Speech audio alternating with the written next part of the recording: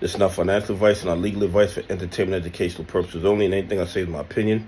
Please don't make any financial decision based on anything I say in these videos. That being said, hit the like button, subscribe button, all that YouTube algorithm stuff, so you get the videos I put them out. See what I'm thinking, see I'm analyzing that data. But like I tell every day, the day they release us is false. Many gives a false narrative of the market, so we can make bad trading decisions. Listen,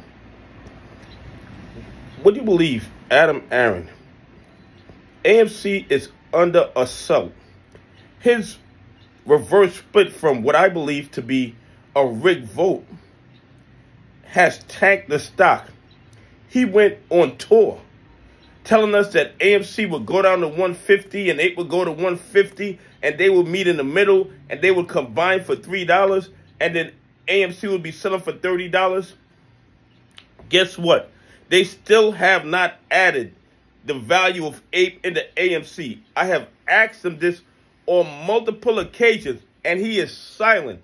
Silent. How are you the leader of a company, the leader of an organization, and it's going through the most volatile times in the history of the company, and you stay silent?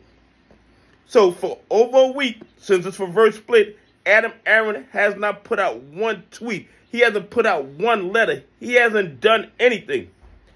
Then today, you know what he does? He tweets about a Taylor Swift concert at AMC theaters. We are in turmoil. Our stock is being attacked. There are billions of counterfeit AMC shares available to short every day. And our CEO has nothing to say. He is quiet as a church mouse. But somehow he finds times to tweet about Taylor Swift. This is absolutely crazy, and as far as I'm concerned, very, very pathetic, and not the actions of a real leader. Okay? These are not the actions of a real leader. These are the actions of a puppet that is being controlled by outside forces.